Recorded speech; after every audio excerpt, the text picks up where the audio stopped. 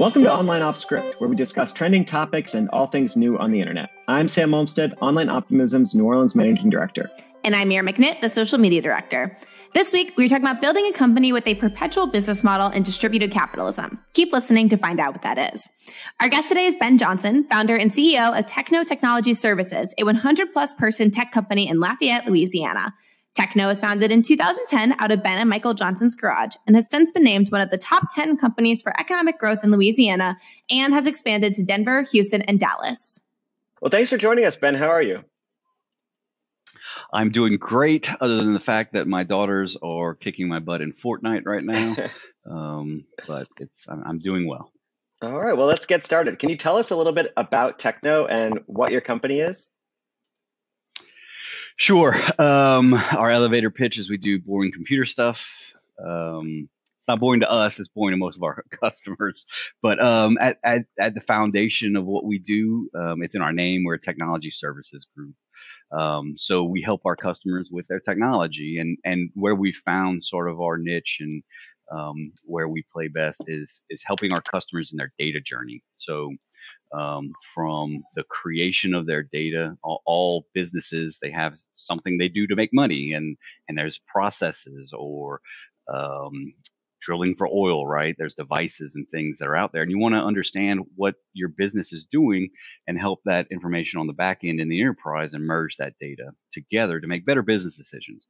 And so we help along that entire data journey. It's we will go out and put devices out into the field or on equipment or create software for their people to collect the data that they're doing. And once we have that data, we'll then transmit it over networks. We create networks for our customers, WANs, LANs. We work with satellites and cells and fiber optics networks to get that data into a location where we centralize all that data in data lakes, data warehouses. And this is big data for our customers. It can be millions of points that are getting recorded at kind of sub-second speeds, or even data that's just getting tracked once a day type thing. But we gather all that data in one place, and then we help our customers turn it into information. We give it context. We normalize that data. And then we help them move that data from their operations into their IT space, into their enterprise, where we can merge that data with accounting information, financials, compliance, engineering, anything that they're really doing in the back office that helps their business run better. We get all that together. We put a nice cybersecurity wrapper around it, and so that's the foundation of what we do, without getting too much into the details and maybe making your eyes glaze over. So I'll stop there. I can't believe that was the gloss over. Like, I feel like I already got so much information. That's as best I can do. Oh my gosh. All right. Well, so I understand that Techneaux was either founded with like a different purpose or has a different model. Can you tell us about what that is? Yes. So always wanted to own a business since I was young. Said after 7 years being out of college, I would start my own company. And it was really based on what I saw from my family. All of my family owned businesses. My grandparents on both sides of my family. There was a grocery store. There was a veterinarian clinic. My dad owned his own company. My mom is kind of a serial entrepreneur before they even knew what entrepreneurs were. And I think it was more around her ADHD, but we'll call her an entrepreneur. She had several businesses. And one thing that always stuck out with me was just getting to see the people that they affected, kind of the lives and the community that was built around those. And I didn't realize business could affect people's lives like that. And so was working with my dad at a company, and we decided, hey, it was actually over martinis at a Christmas family event. And we said, we really want to start a company that's focused on helping people. And that's actually in our mission statement. Our mission statement is 3 sentences, and half the people hate it at the company. Half the people think it's a good mission, but it's we help customers succeed, we help each other succeed, and then we help Techneaux succeed. And it's really kind of in that order. We focus a lot as a service company on our people and our customers, and then at the end of the day, Techneaux hopefully benefits from that as well. But the real seed of the idea for Techneaux was around becoming a perpetual business based on distributed capitalism, and that came really from my dad. Was the one that originated the base concept of what we're going with. And it happened from his previous business when he had to exit after 7 or 9 years of owning the company. He was really upset with the way that the sale went and what happened afterwards. Basically, the commitments he had made to his customers and his people, they kind of crumbled. It was during the dot-com boom, so not many businesses were surviving after that. But he took it really personally and wanted to have this idea for a new model, which was to create a sustainable business where there's an exit strategy already in place. The owners grow wealth, and so you're not dictated by having to work 30 years, realize, oh, I haven't made any money, I need to go and sell to someone. And when you sell to someone, that someone's probably not in line with your maybe your morals, your values, your mission statement. They're buying you for a customer list, they're buying you for your expertise. And so we have a model that allows us to continue to work without having to sell out, without having to get private equity or venture capitalists, because when you do that, you now have a moral and an ethical responsibility to those shareholders, right? To do what's best for them. And what is best for them? More money. They're looking to make money, right? Yeah. They want a return on that investment. They're not so much concerned about the operations of your business. And if you're doing things the right way, they're worried about that Q1, Q3 P&L and what your balance statement looks like. So, and then also, so that's from the financial side of it for the owners, but then it's for the people and the customers as well, right? Again, you make those commitments. It's not just business. I hate that phrase. Oh, it's just business. It's not. I mean, there's a lot of relationships around business. Yeah. And when you've made those commitments, you have to take that seriously, and to your people to help them grow, and to your customers that you're going to do what's best for them. So what is a perpetual business model? What is this perpetual model that you've built that is different than other companies, that allows you to grow without selling out? And how does that actually work from your side as the owner? Okay, so it's still a work in progress. Let me say that. But we have proven some of it. So the idea behind it is that Techneaux remains alive and doesn't have to be sold, thereby being perpetual. But you can only be perpetual if there's people that are coming up and leading the business after you leave, right? I'm going to want to exit it sometime. I have 3 daughters. I'd love to go spend some more time with them, and hopefully my grandchildren, if I have those. And so, I'm not going to be around for Techneaux all the time. And so if the business is solely successful because of me, then it crumbles afterwards. So right. To be perpetual, you have to be focused on growing those leaders and those new owners that are going to come in. So Techneaux is really an umbrella company if you think about it. And it maybe isn't as unique as we'd like to think it is. It may kind of be like a CPA firm where there's partners and things like that. But what Techneaux does is we have a shared services group that handles the accounting, the HR, the payroll, the compliance, the legal, so that our business units underneath Techneaux can focus on the 2 things that we know are most important for a business. It's your people and your customers. And most of us as business owners, we got into business because we were really good at what we did, not because we're good at business. I don't know that I'm a great business person, but I'm a pretty good computer engineer. Right. And so if we can allow those people to focus on what they do best, then those businesses really thrive. And we've seen that. And so what happens is I've been growing owners within the company. We started an IT group, business services, that at first to diversify, but we had 2 guys that really put in some sweat equity and work. And so now they own business services. They're buying out Michael and I from our share. Michael's my business partner, the original founder. But they now own business services. And with obviously guidance and help from us, and there's a Techneaux ecosystem. But then also I started our enterprise services group, and it was just me. Well, I've brought up a guy, he earned in some sweat equity, and now he's buying out a portion of my ownership so that he can be majority owner, and I can go and focus on Techneaux. So Techneaux started in a garage, 2 people, and now we have 2 owners, and now we have 7 owners at Techneaux. And so that's the way that we want to make it perpetual. And it's the people that have grown within the business so that our customers are familiar with those people. Our team members are familiar with them as leaders. And there's no real big divide when I exit, when I leave. And I've been growing wealth the whole time. I didn't leverage debt. I made sure, and all of the business owners are doing this, we've made sure that we're profitable. We're not just, it's not speculation and growth and, oh, well, you got to do some stuff to get the EBITDA up, but, don't worry about profit, leverage debt, do those things. No, I'm worried about profit. We need to keep this business paid, and I need to grow wealth right now so that I don't have to, in 30 years, sell to Matt at some insane markup that doesn't make any sense, but it's just because I haven't been good with money and I need to make some money to get out of it. So that's sort of the perpetual thing. So if I could summarize it and I want to make sure that I understand what you're saying. So basically what you get to do is you get to hire people who you feel match the values and the work ethic and the goals of Techneaux. And then they come in, they put in the work. You recognize that in them. You might help them develop into the leaders. Then they take on a higher role. They're going to get equity. They're going to take ownership of a portion. So that way, when you're ready to go, they can step in and you make sure that Techneaux is still being run by the people that are Techneaux rather than some stranger who's going to manipulate it.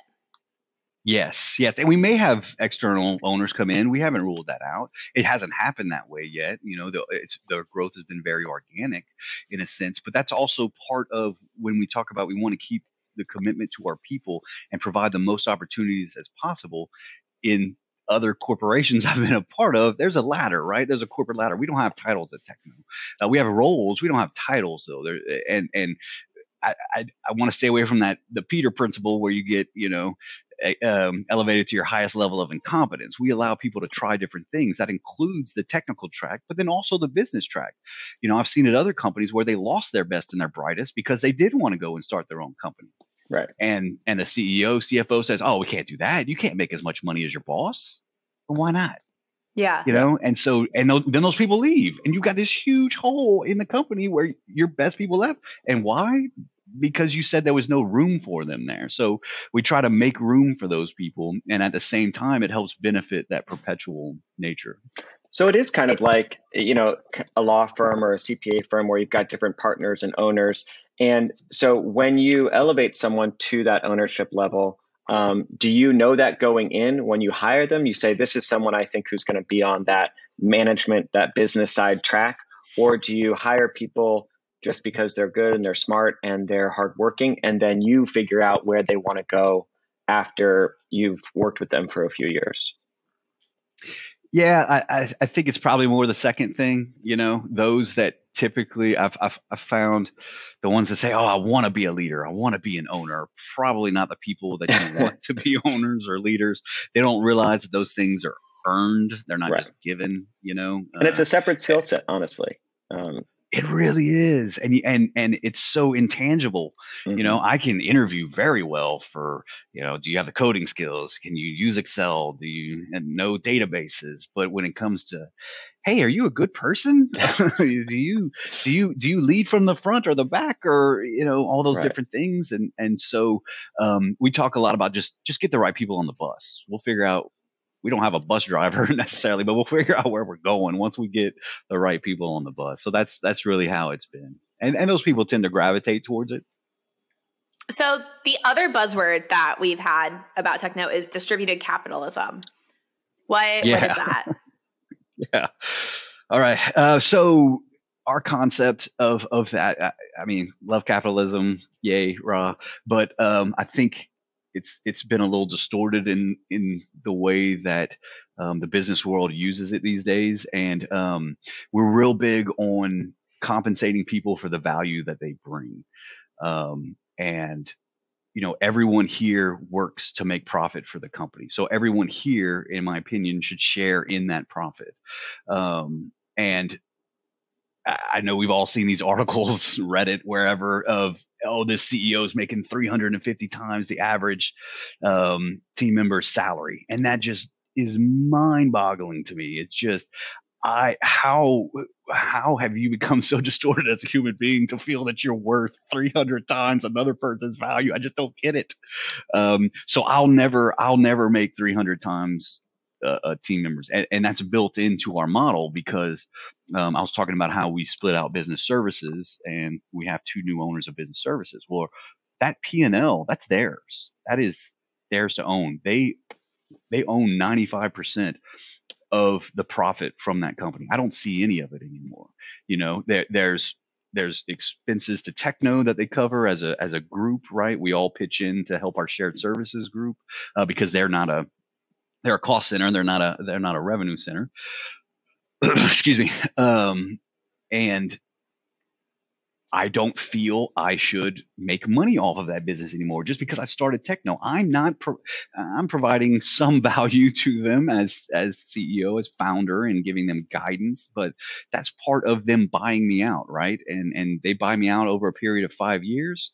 And then I'm out of that. I'm no longer part, and I shouldn't be, and I don't feel that I should be. And then the other piece of that is every single group is required to profit share. Because we want people to experience profit and loss. Well, they don't experience the loss. That's really just on the owners, but they do experience the profits. And that's why we don't call it the end of year bonus. It's not a bonus. I'm not giving this to you out of the kindness of my heart. You worked hard. You made us some money. We're profitable. And most businesses, we like our business unit, for instance, it's 33% of our bottom line goes back to team members.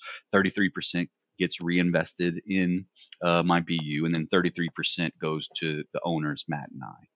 And so, and again, that is a requirement of Techneaux. So those two things built into where, hey, as founders, Michael and I aren't going to forever make money off of these other business units that we're not involved in. And then also, I didn't like ESOPs the way that they were handled. I thought it was a little kludgy. So we go by a profit sharing model, and we're very transparent. We show everyone what we make. We open up the books. They can dig around to their heart's content. But that profit goes back to the people that really work to earn it. So that's what we talk about with distributed capitalism. Sorry. Sorry, I didn't mean to interrupt. But are there any like business leaders who you see out there and you're like, yeah, like that's the moral way to do it, or like that's how I want to do it? Yikes. I honestly am so head down in what I'm doing that I haven't.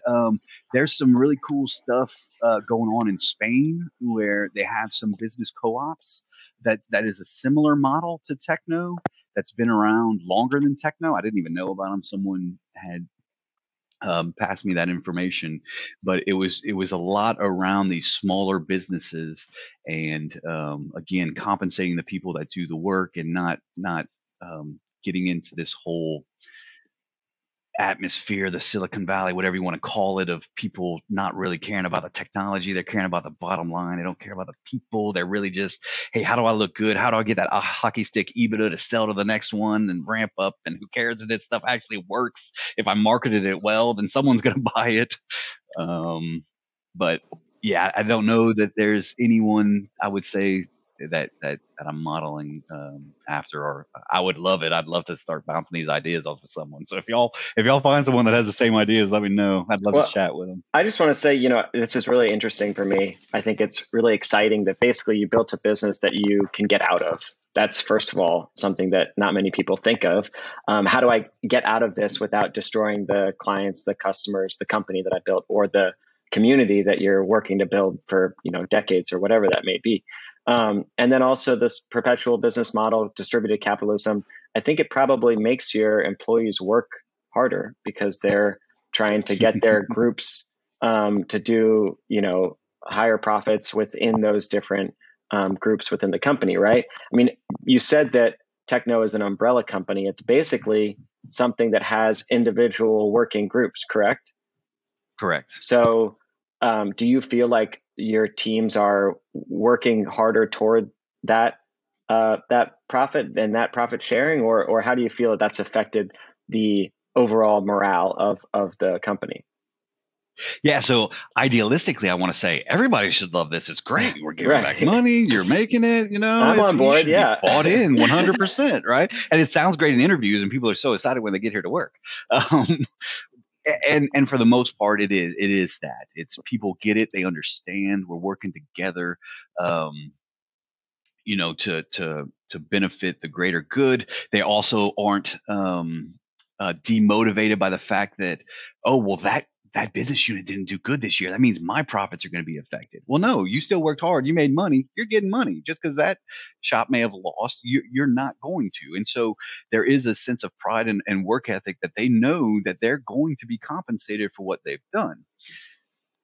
There are complications in that, though, as you, it can lead to, because again, my last focus, the least thing I wanted to focus on was money, right? The profit. That's why we're not private investors and venture capitalists. But then it's almost a 180 where some people can get too focused on the money, and they're like, well, I have to do it this way because I got to make more money. It's like, oh no, we've created what we didn't want. It's kind of creating exactly what we didn't want. But right. Instead of outside people hyper focused on the money, it's internally generated. It's inside the house. Yeah. Okay. Yeah. But as with anything, we try to be very transparent and communicate with people. And when we hear those things, we try to talk through it and help them understand, hey, that's not the right mindset to have, but it's not, it is definitely something we found that is not inherent to, a person's thoughts as to how business should work. It almost seems like a foreign concept to them. And so it's tough for them to kind of buy in and understand. And so it takes a few years of them being here, seeing it work. And really that's what reinforces the model with them, where they say, okay, I think I get it now. I think we're not focused on the money, but we are making money. And so I'm happy. I feel like on the internet right now, there's this whole thing with quiet quitting where people, they just check out of their jobs and then eventually they leave. And I feel like this has got to kind of prevent that, because a lot of time people are like, I'm being overworked and I'm not going to get paid any better. This is my job. This is my title. I'm maxed out. And I feel like since people get the money that they're responsible for, it's got to be motivating. Absolutely. That's a key piece to it. Another piece to that, I think, is goes into our mission statement and the way that we're focused on helping people. I hear this a lot from the quiet quitting thing is one of them, but then I also hear from other business owners like, oh, those damn millennials, they don't want to work, and it's like, yeah, okay. Well, maybe your culture doesn't incentivize them to do that. And so we compensate them not only with financially, like we've been talking about, but one thing I've found with younger generations is they have a great sense of a work-life balance, but also what the great asset they have, which is time. And time is something that we have a limited amount of, right? We can't make any more of it. And it's very important in a job that they understand that they're doing something that's valuable and useful and worth their time. They're spending their time away from loved ones, friends, families, hobbies, all that stuff, right? And so we, as a business, we find that it's important for us to show them that there is value in what we're doing, and that's why we highlight how we help people. And other things that we do. I would probably go way down a rabbit hole on this, but that's a way that Techneaux can compensate them as well, is we give them true job security. And job security is not if Techneaux is going to be around forever.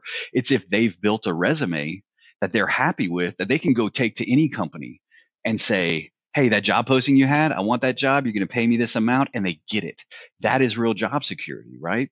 And so they're coming into work knowing, and that's why we don't have any titles. We want people to try things. We want them to fail. We want them to do different things and build that resume in the way that they want. So that's another valuable thing where they don't feel that they're just at a desk working 40 hours a week for no reason. And so that coupled, I think, is kind of that tripod for how we keep people excited and happy and challenged.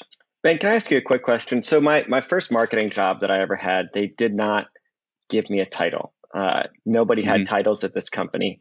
And I was 22 and right out of college, and I was frustrated by it because I wanted I wanted a title. I wanted something that defined the work I was doing. Something I knew that wasn't going to be my job forever. So I wanted something that I could, take to the next job and say, this is what I did, and this is what my work was titled. Yeah. So how do your employees feel about that, especially newer employees who maybe aren't used to that? How do they feel about the lack of titles, and does that bother anyone? It definitely has some disadvantages and some challenges along with it, but the way that we overcome them is it starts in the interview process. We actually, our interviews, I mean, it's so hard to find people these days. The interviews have really flipped around towards, you're selling the company to them as even more so than they're selling themselves to you. But it starts in that process where half of the interview is technical, but the other half is cultural. And one thing that we bring up is the fact that we don't have titles. And because it does take a certain type of person to work here, and there's disadvantages to it, or perceived disadvantages, I think, that people have to work through in their minds, in that if I don't see those titles and I don't see that escalation in my career, how do I assign value to what I've done, and how do I show that value to other people? And so we're very intentional in our meetings with people. We have them every 6 months with team members. We don't want them just sitting at a keyboard banging away, putting the blinders on, look up in 5 years and say, oh my God, what have I done with my career? My resume sucks. I don't know what I'm doing. And because we don't have those titles, it's not as in your face that you are progressing, right? And so we talk with them and we bring it up, and we overly express to them, what do you like? What do you don't like? And we talk in the term of roles. I know it's nuanced, and people say, well, then you have titles. And it's like, well, no, our business cards don't have titles, but we talk about roles. And that's what people should be responsible and accountable for, and understanding that they're doing the things that role implies and needs. And then when they have a clear picture of that, I tell them, look, put on your resume, you can put you're the VP of technology. I don't care, but what's going to sell that next employer of yours is going to be those roles and the things that you actually did. They're not so much going to care about the title. I know you think they do. And especially with customers is where we see that a lot. Our people are like, well, they don't know. They're not going to know I'm the manager. They're not going to know that I'm running this thing. And it's like, they won't initially. You're right. But once you've interacted with them, it's going to be abundantly clear exactly what it is you do on this, and they can call it whatever they want to call it at that point. But just so that's kind of how we work around it, is just. That makes sense. I mean, for me personally, I was, it was a confidence thing. I was a young employee, and I wanted something that I could point to and say, this is what I'm good at or known for. As my career has gone on, it's mattered less to me just because I have more confidence and less imposter syndrome. Yeah. So I was curious about how your team. You got past imposter syndrome? Because I have not. I would love to chat offline as to how you I'm did deep that. in it. I'm deep in it, but I think I'm farther away than I was when I was 22. So, yeah. Mira, do you have any other questions? All right, we have time for one more question. So I just want to ask, what do you think is the value of having a tech company outside of Silicon Valley, especially in Western Louisiana or Central? Yeah, South Central. It's, I think there's the biggest thing for me is there's no biases. One, you go to Silicon Valley, you go to Austin, you go to these different places, and there's a certain feel and expectation of what people have, or what they feel is going to be needed of them in the tech industry, right? And there's a certain perception as to what they should do and how they should work and what should be important to them. That's already been defined in those areas, and so to overcome some of those hurdles, if you're to start a business there, it's tough to be unique. It's tough to be creative, and we need that. Where in our line of business, we're problem solvers. We're a service company. We're helping our customers with their challenges, with their issues, and we need people to be creative. And so without those biases, people come in and they really have a kind of a clean slate to work with, and they can define how they need to do the work and what gets performed. And also, another good thing is we only have one big competitor here in town, and so the university, there's not many people competing against us for the workforce. So that's another great benefit to being in a non-traditional tech space. Yeah. Well, on that note, we're going to wrap it up now. So thank you so much for joining us. It's great to be here. Thanks so much. If someone wants to find you or Techneaux out on social media, where would they do that? Yep, they can go to techneaux.com. It's TECHNEAUX, the Cajun spelling. And then, we're on LinkedIn and Facebook. Amazing. All right. Well, thanks so much, Ben. So interesting hearing about how your different models, and hopefully other entrepreneurs are hearing this and kind of take these methods to their businesses. Yeah, I hope so. Thanks for having me. This was fun. All right. Thanks, Ben. Have a good one. Thanks for joining us today. Be sure to subscribe and rate the podcast. And if there's anything you'd like us to discuss, reach out on Instagram, Facebook, or LinkedIn. And as always, stay optimistic.